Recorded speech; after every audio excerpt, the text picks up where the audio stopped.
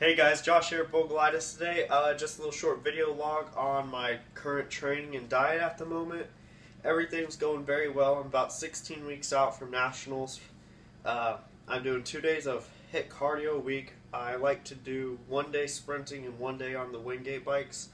I kill it. It sucks. It's not the funnest thing, but it's only 2 days of cardio. I can't complain. It only takes about 20 minutes to do everything. Supplementation wise at the moment, I'm using L-carnosine tartrate pre and post workout. I utilize whey protein powder, which the one I recommend is Select by PES. It's right here. It only has 1 carb, 1.5 grams of fat. Tastes amazing. Intra workout, I like to use Amino IV, also by PES. Stuff is awesome. Your endurance goes up as well as your recovery. And I do 2 scoops intra workout, and I do 1 scoop between every meal. Right now I do 2 high calorie days a week, which for me, they're on Monday and Thursdays.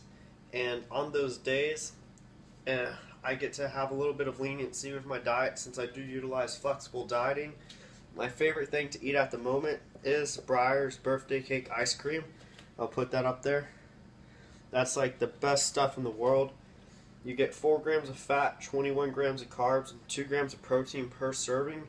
I usually do about 1.5 cups post-workout when I eat this on those high-calorie days.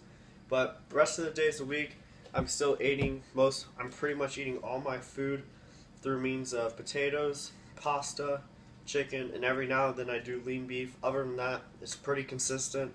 Fiber content right now, I hit about 30 grams a day.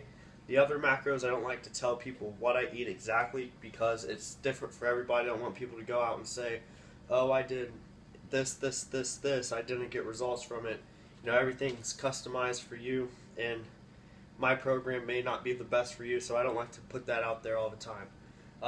Well, thanks for watching, guys, and hope you enjoy the video log.